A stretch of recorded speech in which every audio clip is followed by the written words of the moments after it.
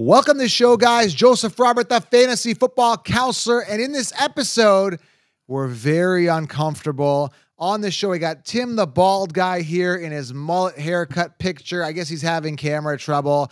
We're talking 5 wide receivers. We're very uncomfortable with drafting. Welcome to the show, Tim. Tim, that's not a very good image of you there. You just got like this Halloween mullet. Man, if you're wondering why I'm wearing the hat, it's actually one of my wife's beach hats. I don't know what this thing is. I figured let's get uncomfortable here. And it's going to be a very uncomfortable show. That's kind of the theme of this, right, Tim?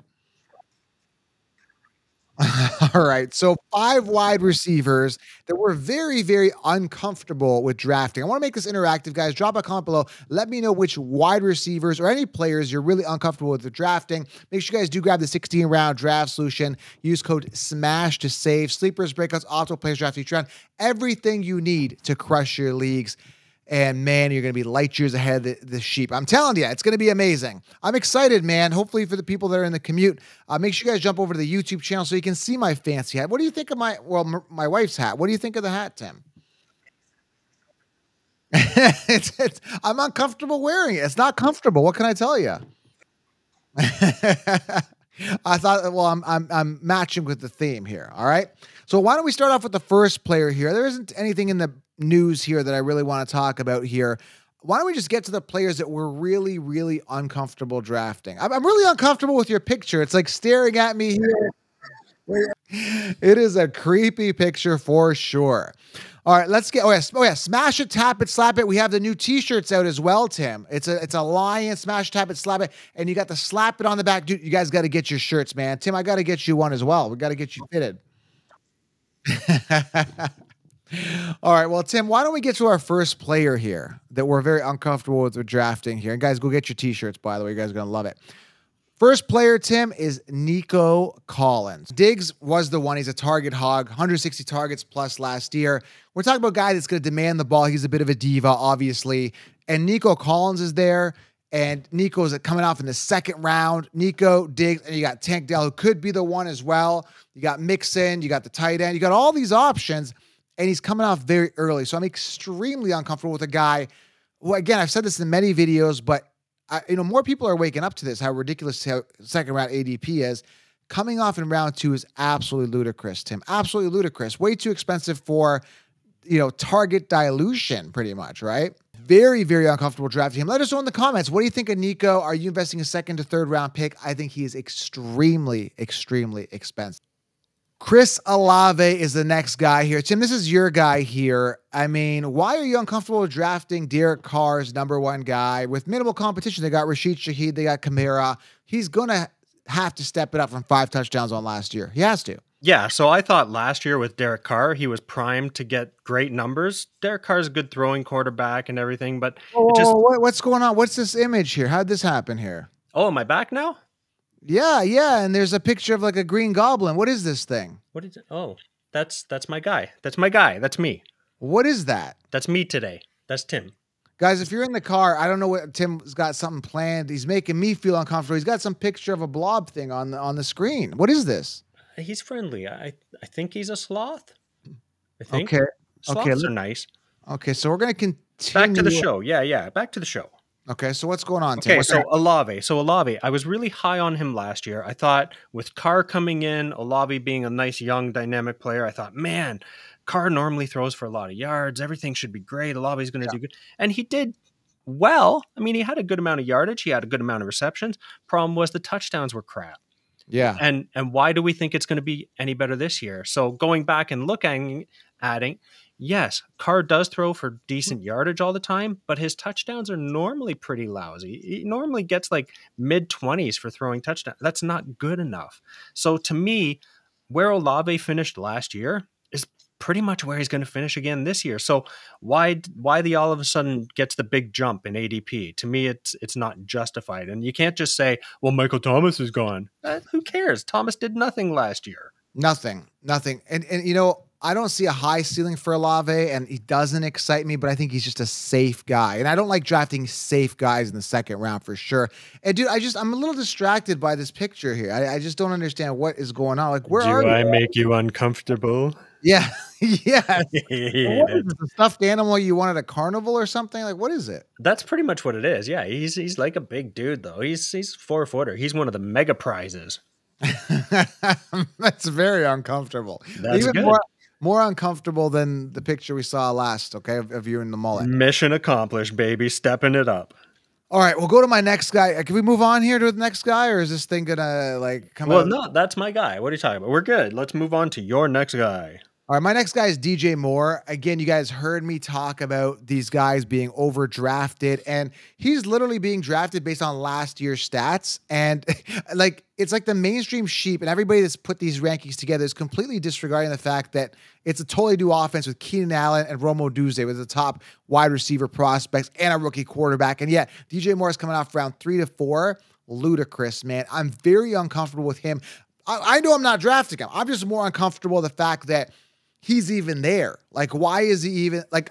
I'm uncomfortable seeing him come off so high. Yeah, the ADP is way too high, especially with the addition of Keenan Allen. Then you, like you say, you throw Caleb Williams into it as well. Like, no way. There's just too much going on. Overall, not an impressive team offensively. Like, yeah, they might do pretty well this year with Keenan Allen and DJ Moore, but I don't think there's going to be anything special. And then why would you think DJ Moore is that much better than Keenan Allen? I just don't see it. Yeah, absolutely, man. Way too overpriced. And it's a three-headed monster. I don't get it, man. You got JSN, you got DK Metcalf, all these guys coming off very, very early in three-headed monster wide receiver committees. When you get value later, I keep talking about this on my shows. I want to emphasize this point home. Do not waste early draft capital on DJ Moore. It's going to make you feel uncomfortable in the season if you draft him. Very simple, okay? All right, let's move on to the next guy here. And this is your guy, and I like him. Garrett Wilson's our what the heck is going on? Tim, what is going on with what's going on here? Dude, we're filming. I'm at home. What are you talking about? Oh my, I don't think you realize, but the camera's on. You somehow managed to get on screen. Like, dude, what the heck is going? Do you do this during the podcast? Hey, don't ask, don't tell. You know, what people don't know happens behind the camera. It's all good. Okay, I seriously didn't know this was going to happen, but Tim is actually in a what is this, a hot tub with whatever. Just why are you making it weird? Oh my goodness. Okay, don't sweat it. Let's move on. Hold on, we did not plan this at all. I wasn't expecting this at all. Guys, if you don't know, we had a show where we said we're going to be uncomfortable. I thought he'd wear a dress or something, and I really thought he had camera issues. And it turns out that he's in a hot tub with inflatable dolls. Like, what is going on here, Tim? Let's be professional here, okay? We've got a job to do. Let's do our job. Don't you worry about what goes on behind closed doors. All right, let's continue with this. This is making me feel extremely uncomfortable. Is that Wee Man in the back there? Aye, that's my wee man. If you guys don't know, Betty and Wee Man are Betsy. Betsy. You. In a while. Don't insult my lady. Well, you got to go to YouTube to see it. Anyways, Tim, so let's move on. Okay, so Garrett Wilson, yes, sir. Yeah. And I know you love him, but I'm still skeptical, man. I mean, let's face it. I've said it before. Everything depends on Rodgers. Rodgers is 40 years old, coming back from a torn Achilles. Everybody's putting their faith in him right now when it comes to Garrett Wilson. The price is so high. He's a first rounder. I got so many questions with what's going on in this scene. We got Vaseline, we've got Betsy, we've got Wee Man, like so many questions. Let's just say I know how to live a good life, all right? Leave it at that. Oh my goodness. All right, the next guy here, again, Garrett Wilson. I'm not uncomfortable at all with Garrett Wilson. I think he's going to have a boom year, first round pick, end of first round. Okay. Aaron Rodgers is going to come back. What happens if Aaron Rodgers is not ready? What happens if he can't finish his throws properly? Anybody. What happens if Matt Stafford breaks his leg? There's a lot more likelihood in a 40-year-old that's just coming back from a torn Achilles. Good point. I guess so. Yes. That's what bothers me, man. The capital, the price here is just first round guy, and it all depends on Aaron Rodgers. If Aaron Rodgers isn't ready to go, Garrett Wilson, you'll be lucky if he finishes top 15 wide receivers. Yeah. I mean, I like him. I like the stealing, I like the upside. I think Aaron Rodgers, I heard Aaron Rodgers in an interview saying something along the line like, if I'm playing to win the Super Bowl. I'm not just playing to come out and just throw the ball and get hurt again. He's playing to actually succeed, So And listen, I like him. I've always liked him, but he is a very up and down quarterback too. Like he'll throw for 40 touchdowns one year and then he'll throw for 25 the next. And yeah, there's no rhyme or reason about it. You can't say that he lost great players or this. No, man, that's just the way he's been in his career. He's had like 1 or 2 good years, then he's had 2 bombs, then he's had another good year, then he's had 2 bombs. It's just right. it's a lot to put on Wilson.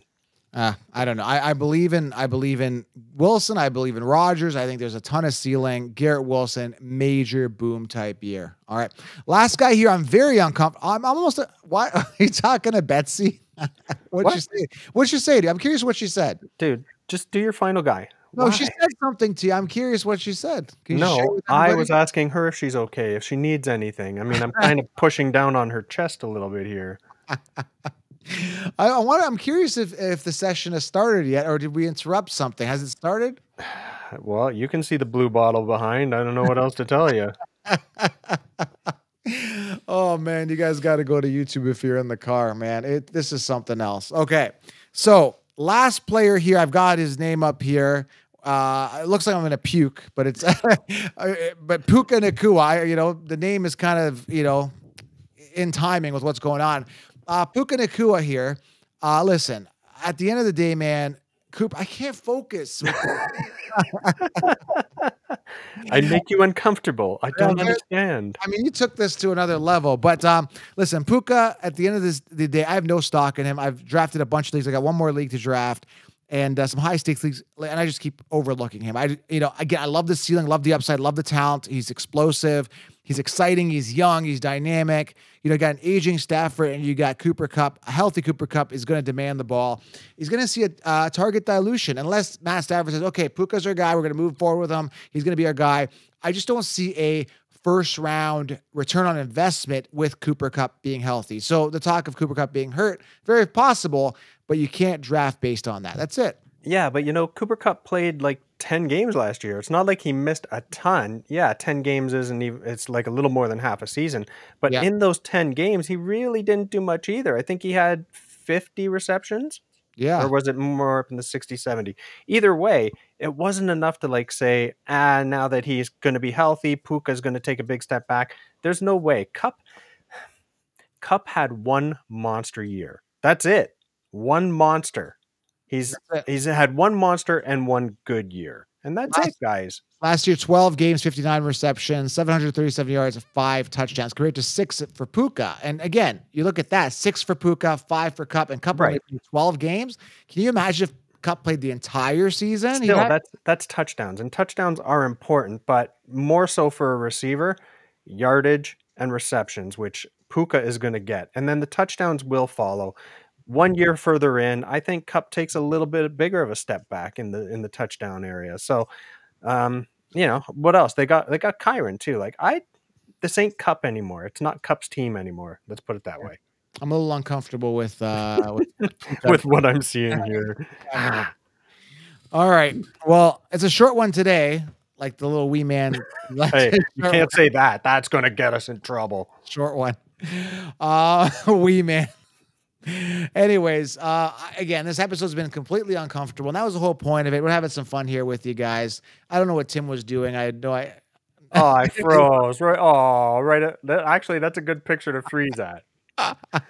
I think we should just keep you like this. Yeah. That's actually a funny freeze. We'll keep the camera running. I think the camera and the program has had enough of you. It's gonna keep you. Okay, so let's cut back to this and just say, oh my God, look at you broke the internet. You're so uncomfortable. We're gonna keep it. We're not editing. You're not coming back in. We're just keep everyone. We're gonna leave this raw. You froze. We're gonna keep it at this image to wrap the show up. Do I make you horny? I think we're gonna go back to this image. This image was a lot better. What do you think? We're going to end off with this image. It's a little more appropriate. All right. That's it, man. I mean, this really fulfilled the topic of the show. Fantasy football wide receivers are players that we're completely uncomfortable with, Tim. I mean, you really took it to another level. All right, guys, smash it, tap it, hit the thumbs up. Let us know what you guys think is going on here with Tim and his players, his friends here. And yeah, thank you guys for watching. Turn on that bell, subscribe. Hope you guys enjoyed the show. And if you're in the car driving, pull over, go on YouTube, and you'll see what's going on. All right, guys, have a little fun. Get a couple laughs. We'll talk soon, guys. Thanks, Tim, for the entertainment, man. Okay, we're out, guys. Craziness.